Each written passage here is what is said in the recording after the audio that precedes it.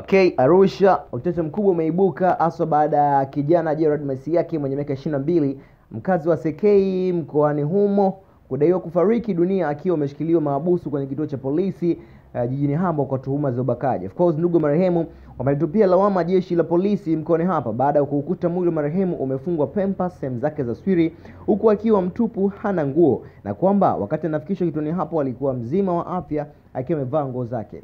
Kijana huyo anadaiwa kukamatwa Novemba 9 mwaka huu saa 8 usiku na kundi la wananchi wapatao 10 waliomfuata nyumbani kwa wazazi wake akiwa amelala, wakimtuhumu yeye na wenzake watano kuhusika na tukio la ubakaji lililotokea kwenye eneo hilo.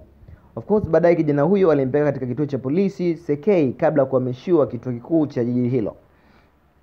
Akizungumza kwa huzuni na moja ya chanzo cha habari, mzazi wa marehemu Gerald Mesiyaki na baba wa marehemu Mesiyaki Mungaya walisema Novemba 9 mwaka huu wakiwa wamelala walisikia kelele za watu nje ya nyumba yao na kutoka, ndipo walipomuona kijana wao akiwa amefungwa kamba mikononi na kulazwa chini, huku mmoja wa wananchi hao akiwa amemkanyaga mgongoni. Munganya alidai kwamba aliwahoji wananchi hao sababu za kumkamata kijana wake, lakini hawakutoa ushirikiano wowote, ila aliwatambua baadhi yao akiwemo balozi wa eneo hilo na mwenyekiti wa kitongoji aitwaye Daniel Sambu, hivyo aliamini yupo mikononi salama na kutoka mbele tuone bila ya kumpiga.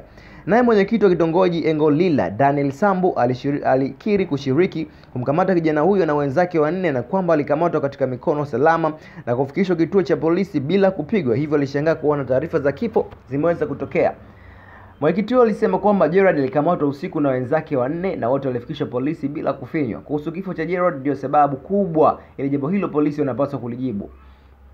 Kwa upande wa shemeji marehemu Lembris Loshula, alidai kuwa mara baada ya kukamatwa kijana huyo alikuwa akifuatilia tukio hilo katika kituo kikuu cha polisi, ikiwemo kupeleka chakula hadi Jumanne Novemba 12 mwaka huu alipopata taarifa kutoka kwa askari mmoja wa upelelezi kuwa Gerald amefariki dunia. Taarifa hiyo ilishtua sana kiasi cha kutoamini kilichotokea. Ndipo askari huyo upelelezi alipoonyesha picha kupitia simu yake mkononi na kumwona marehemu akiwa amelazwa chini kwenye kanga huku akiwa mtupu na sehemu zake za siri zikiwa zimefungwa pampas. Nilimhoji askari huyo sababu za kifo chake, lakini yeye of course aliniuliza iwapo kama marehemu alikuwa na matatizo yoyote ya kiafya. Nilimweza kuwa na tatizo lolote na siku anachukuliwa alikuwa mzima wa afya. Kamanda wa polisi mkoa wa Arusha akizungumzia tukio hilo, ACP Jonathan Shana alithibitisha kutokea kwa tukio hilo na kudai kwamba marehemu alifikishwa kituoni hapo akiwa na hali mbaya baada ya kushambuliwa na wananchi.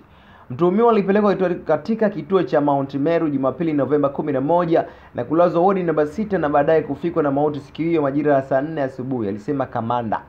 Mwili marehemu umehifadhiwa chumba cha maiti katika hospitali hiyo, huku ndugu marehemu wakigoma kuuzika na wameomba mkuu wa mkoa wa Arusha Mrisho Gambo kuingilia kati jambo hilo ili ukweli uweze kujulikana, kwani wanaamini ndugu yao hakufa kifo cha kawaida bali kifo chenye utata mwingi sana. Kutoka As Media, naitwa L7, bye bye.